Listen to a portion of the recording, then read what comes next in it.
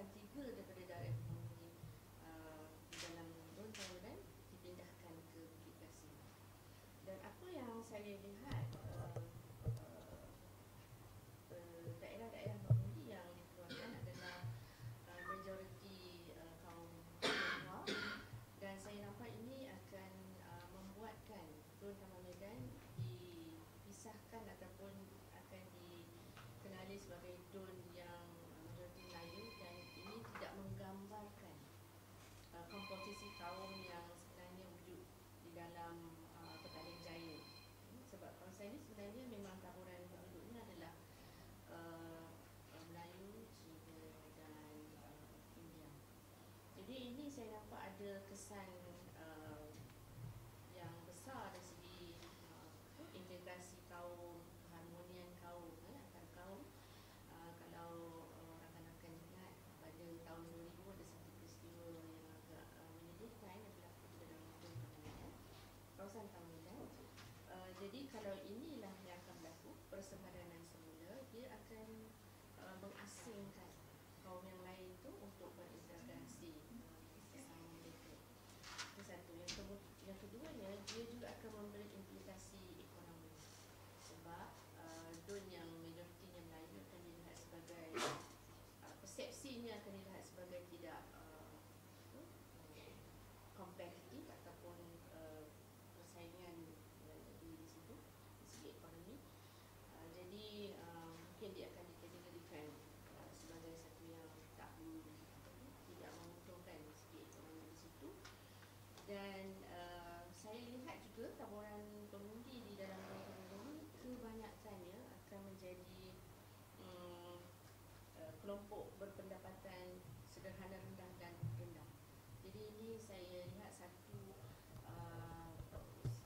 tindakan yang sangat bahaya kerana kita mengumpulkan semua masalah penduduk di satu kawasan yang padat.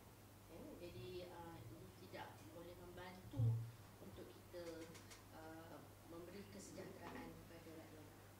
Jadi juga saya lihat apabila pengundi daripada Seksyen 14 Utara, itu daerah pengundi Seksyen 14 Utara, Seksyen 14 Selatan dan juga Seksyen 2 yang akan dipindahkan, mereka akan masuk ke dalam don Bukit Kasih yang sudah juga ada tambahan pengundi daripada don yang lain daripada Damansara Utara. Jadi ini akan menambah lagi untuk satu peruntukan yang mungkin sedia ada terpaksa dibahagikan kepada lebih ramai rakyat untuk diberikan perhatian lah. Jadi saya nampak itu satu tindakan yang tidak wajar. Kemudian kalau Seksyen 2 sendiri, dia sebenarnya dia adalah sekelompok daripada komuniti yang sama, berkongsi sejarah pembangunan kawasan yang sama dengan Seksyen 3, 4 dan 4 yang pada asalnya mereka duduk satu bawah satu don lah, 2, 3 dan 4. Tapi kalau sekiranya dipindahkan sekarang ni, maknanya dipisahkan daripada kelompok komuniti yang sama. Jadi ini tidak membantu untuk pembangunan tempat yang sama. Jadi saya juga seperti mana YB Rajiv sebut tadi, kita tidak akan berhenti hanya kepada 100 pengundi, kita akan bukakan kepada semua yang terkesan pada pemindahan pengundi, iaitu sejumlah 5,700 orang, 5,700 will be affected from these 3 daerah pengundi. Saya juga yang sentuh berkaitan dengan sebelum saya tinggalkan PJ Selatan dia menjadi tempat yang akan terbentuk satu jumlah yang besar, dan daerah ataupun pusat mengundi yang akan wujud selepas persempadanan sendiri sebanyak 56. So that's a huge number, isn't it? 56 dons. Maknanya jumlahnya yang besar lah. Jadi tidak adil bagi kawasan seperti Sabah Pernah, mungkin dia ada dalam 20 lebih itu, less than 30. So dia akan menambahkan kos bebanan kepada PJ Selatan berbanding Sabah Penang. Jadi itu secara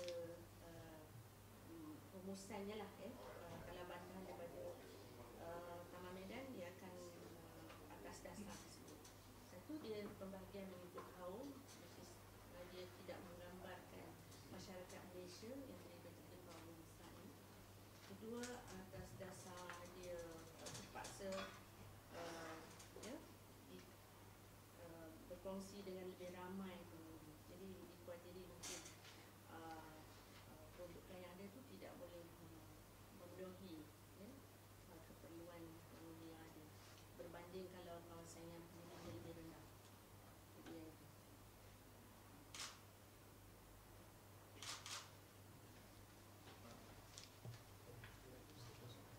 Okay, this is Haris Ibrahim, our activist and resident of Bukit Kasing and Petaling Jaya Selatan. Haris Ibrahim.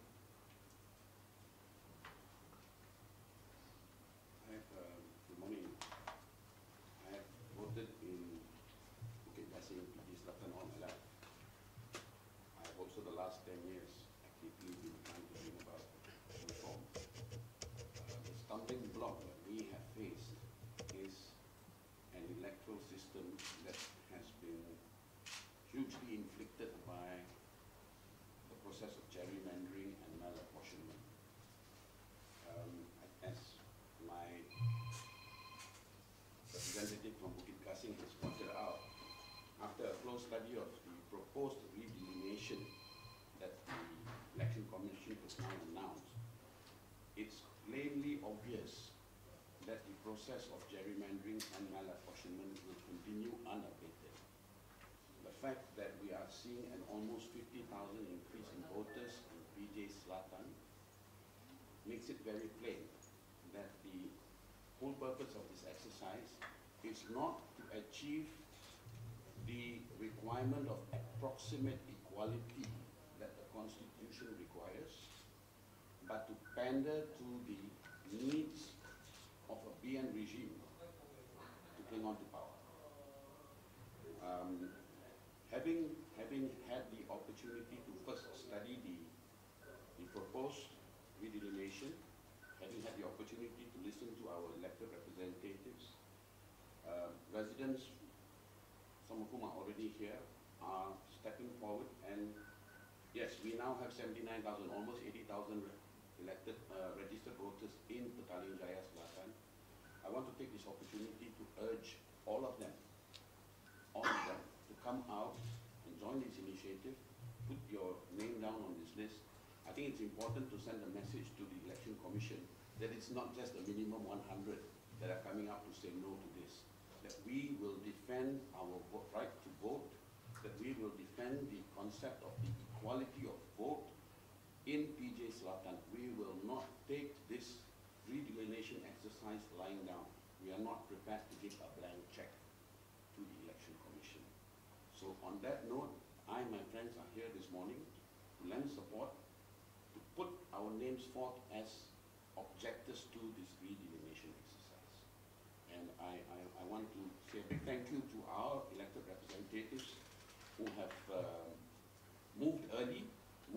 I also understand that this will be a continuing effort. The cut-off date is the 14th, and I hope residents, elected, registered voters in PJ Selatan will join our representatives to push this forward. Thank you. Okay, so residents who want to join this objection can sign this form in my office. We open Monday to Friday, 10 to 5 p.m. and also on Wednesday night from 7:30 to 10.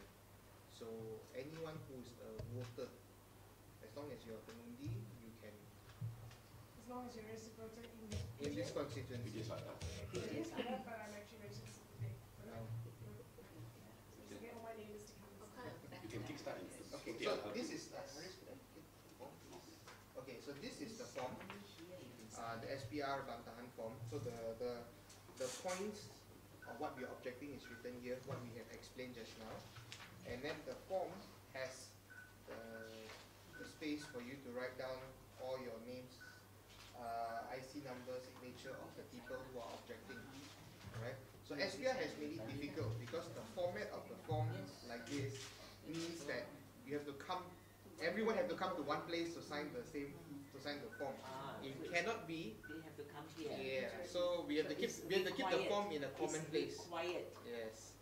They cannot just sign up on the internet their Yeah, objection yes. because this is the format. This is the one and only Can we Wait. separate copies with just the signing page and the front page? Ah, we are smarter than easy.